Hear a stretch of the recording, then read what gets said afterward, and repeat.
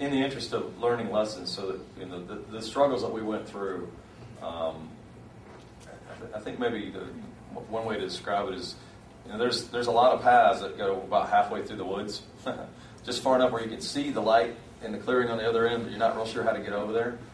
I look at guys like John and Tom and Butler, the connectors in our community, are the ones that help us to figure out.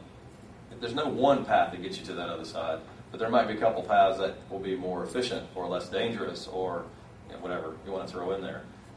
When I talked to Tom about our need, unfortunately I talked to some other folks. First thing I heard back was, well, the way we do things is you put a chunk of money into a research agreement, you got no guaranteed outcome, and we'll get back to you, right? And I don't know if you know what I'm actually needing, and I don't throw stones at anybody in particular, but I'll say in general, the way we used to do things is a barrier to progress. In really what Tom and I came up with in this particular situation broke a lot of molds. And again, why are you so fond of Tom? I think each of us have an obligation to empower the navigators and systems that can be very bureaucratic to have more and more examples and more support, so they can become more and more empowered, right? So therefore they can be more and more effective about helping other folks to get through that same system. Because if it's just an N of one, you're like, oh yeah, but we can't do that again because there's all these things that went wrong. One challenge that you're faced with as an entrepreneur coming into this is, Tom's phrase for it is, everybody thinks they've got Gatorade on the shelf, right? So the process for an intellectual property office is they've got all these inventions, and they sit on the shelf, and people come in, they kind of look them over, and they'll grab one, and they're going to be off to the races. They're going to make $1 billion, right? Just like, I don't know what Gatorade made. In theory was it, a lot of money. And if you have the right IP officer, he or she will be able to look at it and say, I know this is going to be successful, so we're going to really negotiate really, really hard. And we're going to put the fingers to the fire, and we're only going to give it to the right person.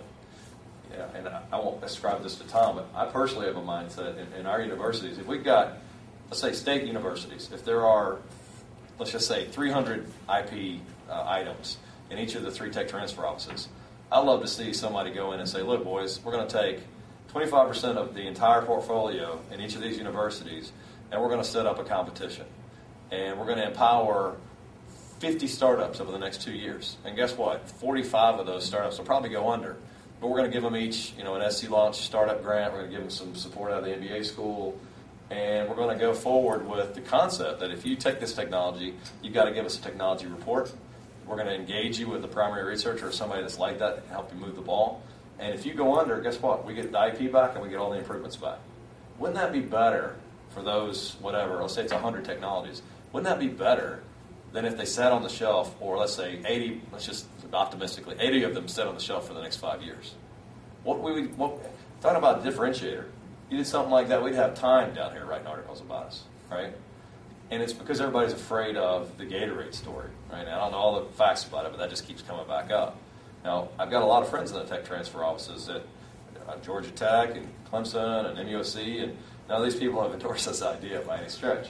But in this particular situation, one of the challenges that we had was we were proposing something that was different than what the IP office was normally expected to see.